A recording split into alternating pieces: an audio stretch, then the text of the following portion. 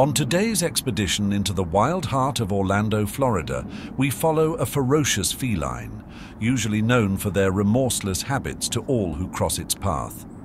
This primal saber is called Little Mau, promptly named by the unassuming patrons of his new territorial enclave.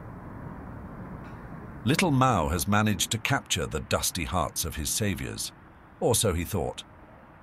As he gorges on 2 meals a day, unbeknownst to him, his balls were taken away. Whether he finds out or not, a rustic tomcat like himself doesn't let life's unfair, unsporting happenstance get in the way of his daily routine. Oh, a bike? It looks like someone bought their last-ditch effort to be happy with themselves. As we can see, Little Mo needs no such machinery to be happy. He is content to sleep on his heated blanket, which he lobbied his caretakers into providing for his expert mousing service.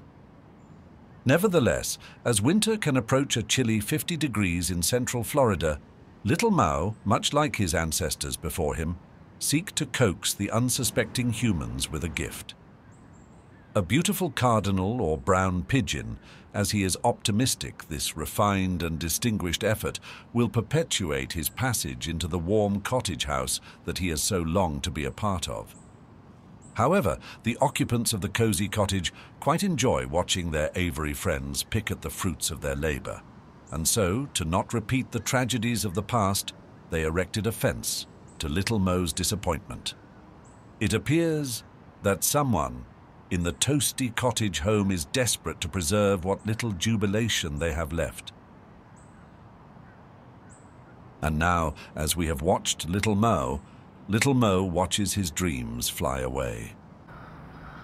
Will our furry orange boy with only 2 brain cells to his name ever get his balls back? Will he be able to join his 6 other tamed feline compatriots inside the abode he so fantasizes about? We will find out when our not-so-questionable cameraman finishes documenting the tumultuous snafus of the animal kingdom in and around his home. Thank you for tuning in. Until next time.